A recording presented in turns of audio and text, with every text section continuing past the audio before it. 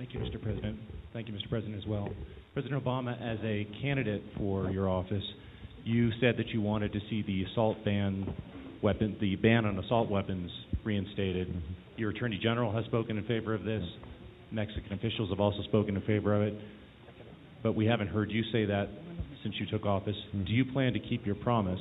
And if not, how do you explain that to the American people? And President Calderon, I'm sorry if I may, would you like to see this ban reinstated, and have you raised that today with President Obama? Thank you.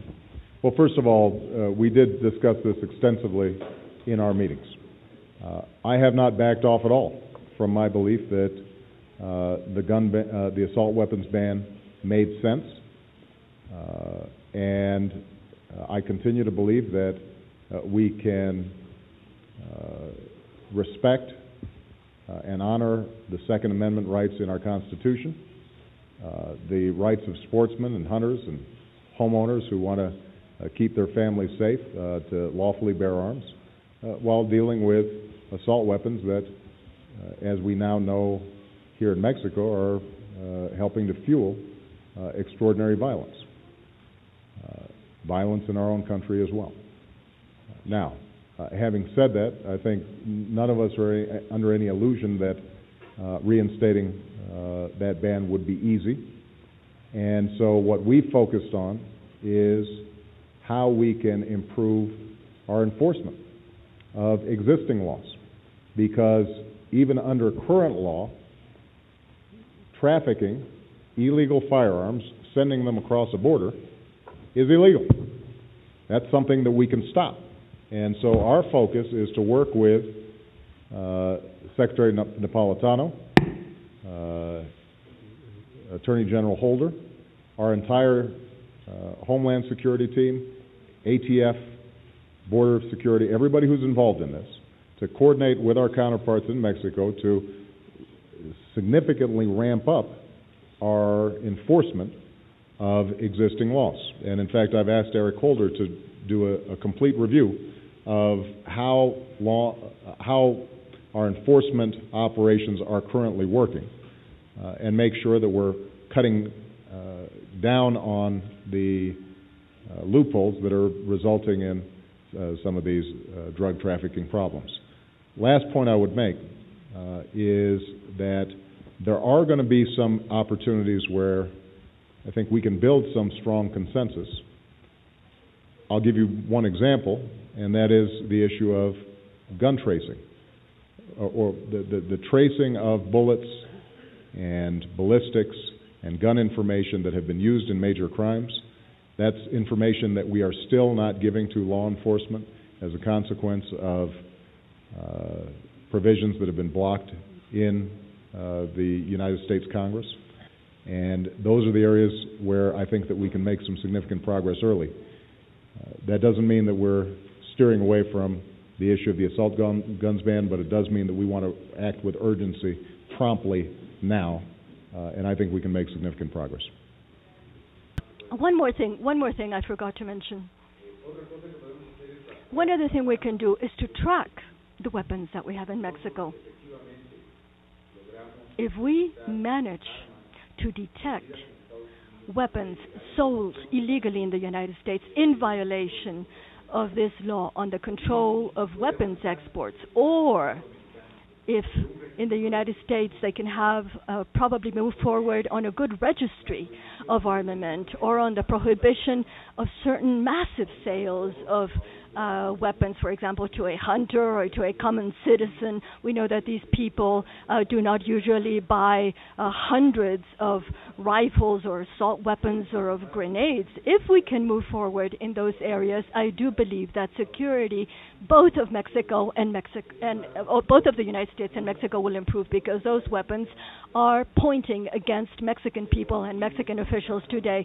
But crime is not only acting in Mexico, it is also acting in the United States. Organized crime is acting in both countries, and I do hope that those weapons that are sold today in the United States and are being used in Mexico, I hope the day will never come in which they will also be used against the North American society or against U.S. officials, just like they are now being used in Mexico. Keeping them on us, follow up now. There's new information tonight on what the Justice Department knew about a controversial tactic of letting guns get into the hands of drug cartels in Mexico and other criminals. There wasn't just Operation Fast and Furious. It turns out even earlier there was Operation Wide Receiver.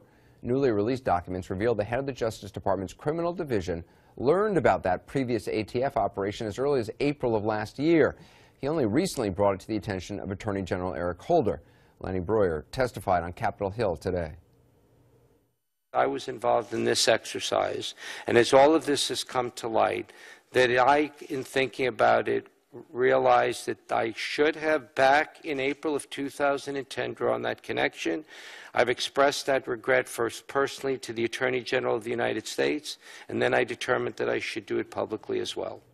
Well, Breuer says he simply didn't draw a connection between the two gun programs. Of course, the programs that gained the most attention is Fast and Furious, which ran from late 2009 to early this year. It's where weapons sold in the U.S. were allowed to fall into the hands of Mexican drug cartels in the hope of tracking them to their most violent members. It didn't work out that way at all.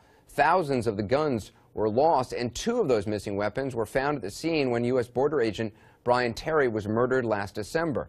So somewhere along the line, professional law enforcement officers within the ATF or the U.S. or somewhere, somebody in charge of these operations, laid out a completely failed program from the get-go. It put a lot of people in danger, and but for Brian Terry's death, we probably would have never known about it. Yeah, it's so tragic, border agent. Thank you, Mr. Chairman. Mr. Holder, let me just try to tie up some loose ends.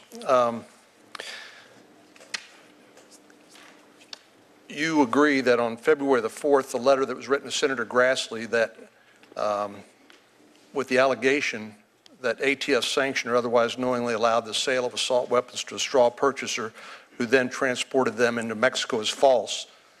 That letter, dated February the 4th, 2011, is itself false. We now know.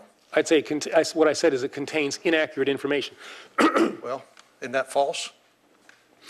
Well, false, I don't want to quibble with you, but false, I think, implies people making a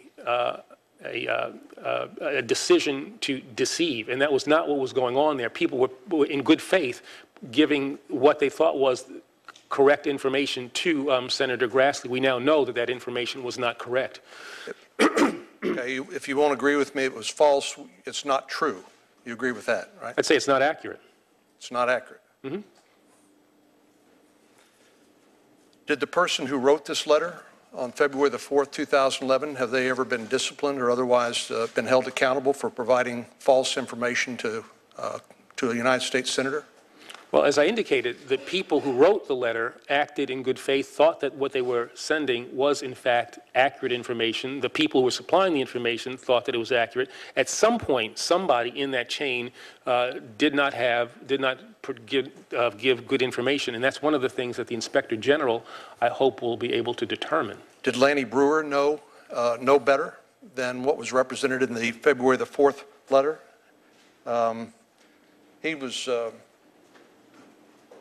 Was he privy to either of these 2 memos, the July 5th, 2010? He said he was briefed April 2010. And by the way, what office does Lanny Breuer hold in the Department of Justice? He's the Assistant Attorney General for the Criminal Division. And why would Lanny Breuer, knowing as he did back in April 2010 about Operation Fast and Furious, allow a letter that went out on the department stationery February the 4th, 2011, why would he let a letter that was false represent the position of the Department of Justice? Well, first off, the briefing, the blue one, AAG Breuer brief, that was about wide receiver. That wasn't about Fast and Furious. By the way, do you know the differences between wide receiver and Fast and Furious? You mean, do I know that they're different operations? Right. And so do you know the differences, the factual differences between wide receiver and Fast and Furious? I know that, well, I mean, there are a number of differences, both, I think, in scope, both in terms of time. The Bush administration was the one that started wide receiver. The Obama administration is where Fast and Furious began. Are you winging this, or do you actually know? I know this. You know this? Do you know that wide receiver was done in conjunction with the government of Mexico, and the intention of the plan was to follow the weapons, and neither was there the intention to follow the weapons on Fast and Furious, nor did Mexico know that the United States government was allowing guns to walk into the hands of the cartels. Did you know that? Senator, I have not tried to equate the two. I've not tried to equate wide receiver with Fast and Furious. I'm just asking you if you know the differences between the two. Sure, and as what I know about wide receiver, what you have said is in fact correct. There are memos that talk about gun walking that are related to wide receiver, but again, I'm not trying to equate the two. When you got Senator Grassley's letter on January the 30th, 2011, why didn't you investigate? I did. I asked people on my staff to look into the materials or the concerns that were raised in the letters. It was a January 27th letter, I believe, and a January 30th letter. I think there were two letters that he gave me on, I think maybe the 30th or 31st, something like that. And I asked people on my staff to look into that, and they did. And they started asking questions within the department about the material that was contained in the Senator Grassley letter. And of course, that was just shortly after the letter that Senator Grassley gave you was shortly after the well-publicized murder of Brian Terry, the United States law enforcement agent. Right. And to be clear, the letters were addressed to the acting head of ATF, Ken Melson, but he gave them to me. Who works for you? He gave them to me on January 31st. Right. And so does, I believe that you told Senator Whitehouse that you thought your staff made the right decision in not bringing Fast and Furious tactics to your attention. Is that correct? No, that's not correct. Okay. What I said was that there was no indication in the materials that they reviewed that contained anything about the tactics that were used in Fast and Furious, and as a result, there was no need for them to bring to my attention the reports. If, in fact, there was in those reports indications of gun walking or something like that, I think they should have brought that to my attention, but that was not contained in the reports.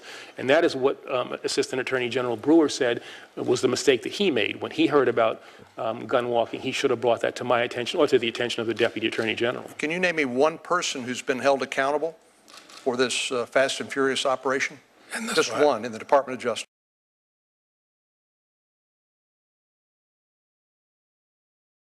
The way to make government responsible is to hold it accountable.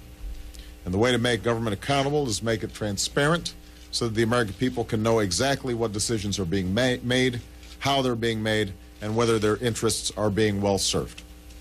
The directives I am giving my administration today on how to interpret the Freedom of Information Act will do just that.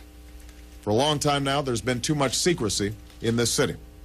The old rules said that if there was a defensible argument for not disclosing something to the American people, then it should not be disclosed. That era is now over. Starting today, every agency and department should know that this administration stands on the side not of those who seek to withhold information, but those who seek to make it known. To be sure, issues like personal privacy and national security must be treated with the care they demand. But the mere fact that you have the legal power to keep something secret does not mean you should always use it. Freedom of Information Act is perhaps the most powerful instrument we have for making our government honest and transparent, and of holding it accountable. And I expect members of my administration not simply to live up to the letter, but also the spirit of this law. I will also hold myself, as president, to a new standard of openness. Going forward, anytime the American people want to know something that I or a former president wants to withhold, we will have to consult with the Attorney General and the White House counsel, whose business it is to ensure compliance with the rule of law. Information will not be withheld just because I say so.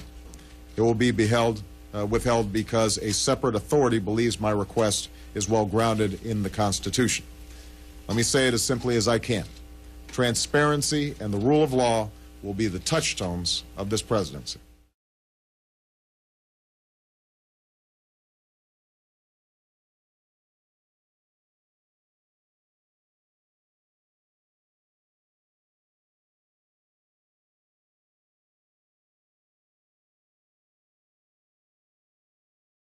So somewhere along the line, professional law enforcement officers within the ATF or the U.S. or somebody in charge of these operations laid out a completely failed program from the get-go. It put a lot of people in danger, but for Brian Terry's death, we probably would have never known about it.